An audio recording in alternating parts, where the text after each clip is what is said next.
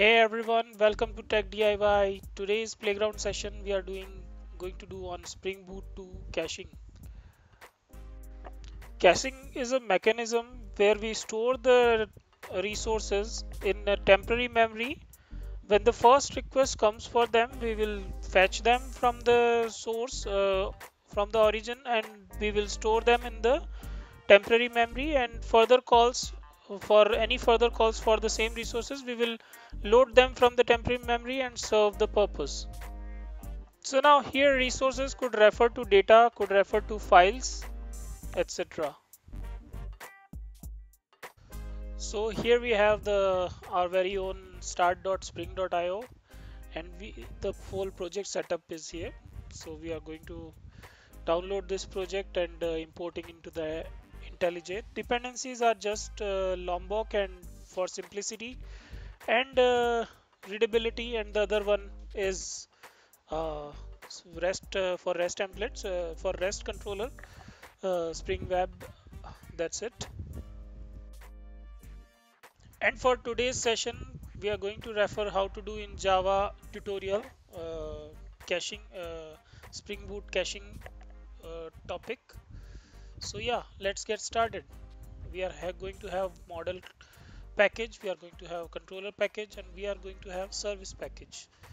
In the We are having the our very own scenario which we have covered in many other topics also, blogging. So we are having a blog, and this model class is having a simple blog wherein we have the id, we have the title, and we have the content. That's it.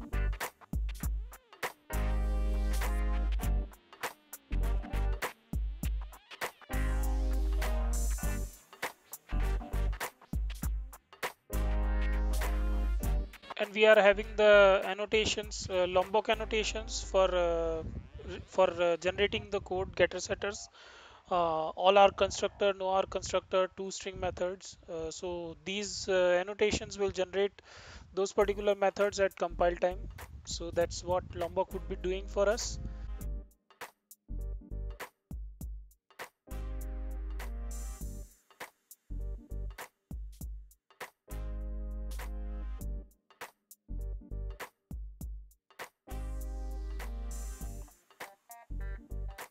And for this session, what we are going to do is we are going to write this method, which will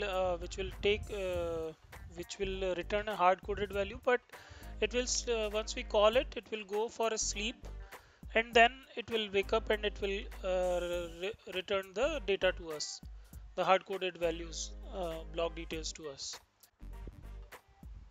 So this way, in real time systems, we are simulating like as if it is going to hit some database or some file or file system or something which is external from application, and we are getting loading that data into it. So most important here is the at cacheable annotation, so which represents this method is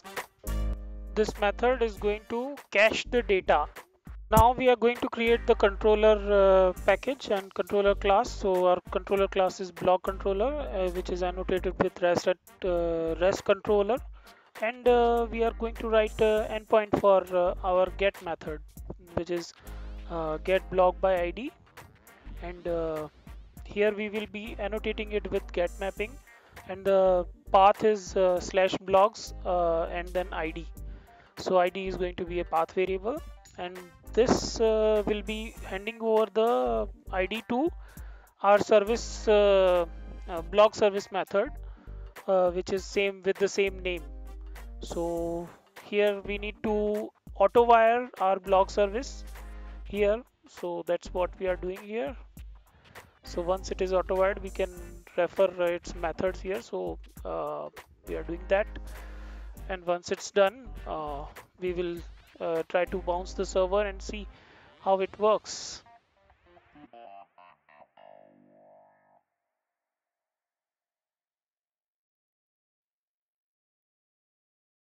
We need to enable the caching by this enable caching annotation.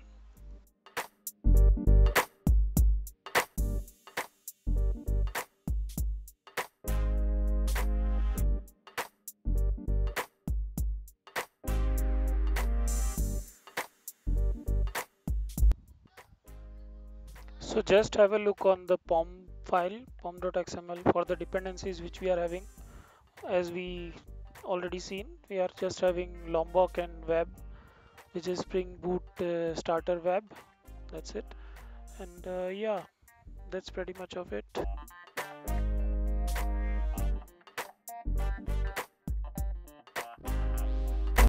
So now the server is started.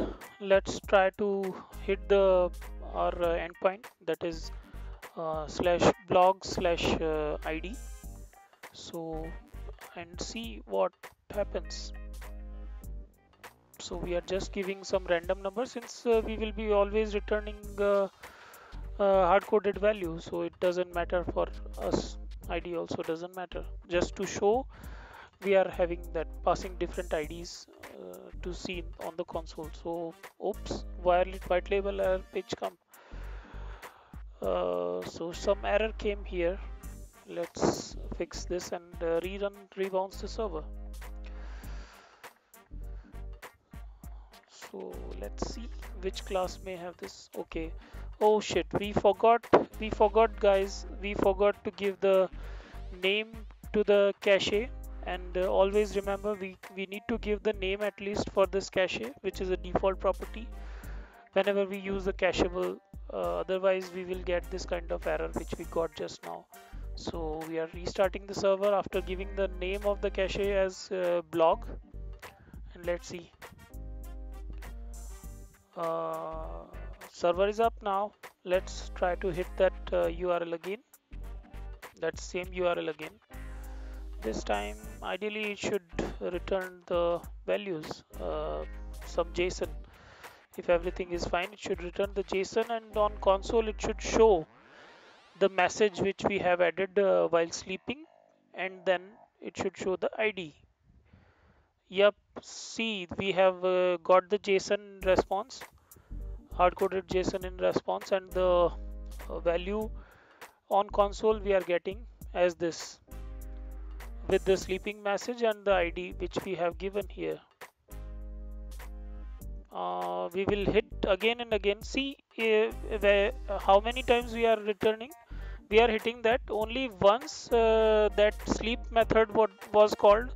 All other times it is simply fetching from the cache, and it is showing that data, because the data was cached when the first time when the sleep method was called.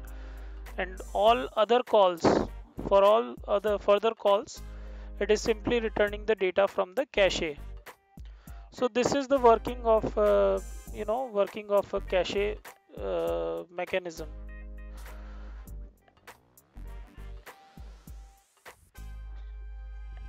So as we can see, we are trying to hit different by giving different IDs, and with every ID we are going to in first request of every ID we are going to have it.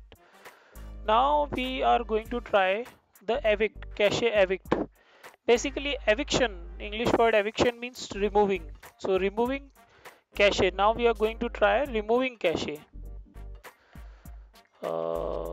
So here in the blog, here in the tutorial, they have shown the different options which comes with cache at cacheable annotation. One is for cache name, other is for cache key. We can refer the cache by cache key also, cache entries by cache key also. So that's what here we are showing. And then cache evict. So what we are going to do is we are going to write another method which is simply, its name is simply clear cache. This method is simply clearing the cache, and it is we are annotating this method with at cache evict. So that's pretty much of it. And with this cache evict, we need to provide the name of the cache also. And if we say all entries equal to true, that means all the entries in the cache will be cleared by this, will be removed, or all the entries will be evicted. So that's what this is going to do. And similarly at controller side, we are going to add another endpoint named clear cache, and the path would be simply slash clear cache, and let's try to rebounce the server and see how it behaves now. So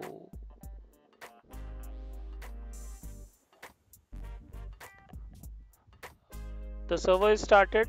Now let's run on Spring on Chrome. We are hitting the URL on Chrome,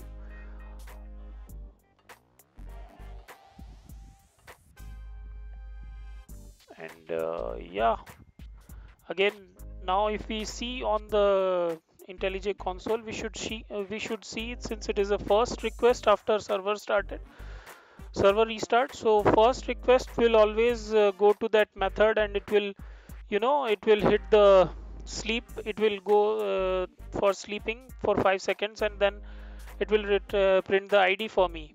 Same way, whenever we hit again and again with different IDs, for every ID, first time it will hit, and it will load the data on into the cache, and further request will fetch the data from cache and present that there.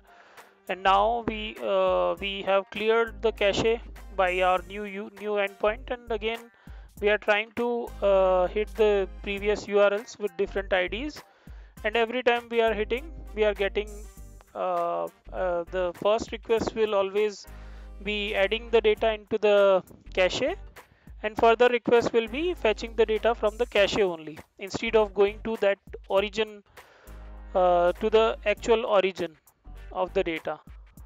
So in future session we will be covering cache or third party caches. So this here we are simply using Spring's default caching mechanism, which is a concurrent hash map. Thanks for watching, guys. Subscribe to our work, and like, share, give us your feedback. Until next time with another exciting session. Have a nice day. Have a nice life. Bye.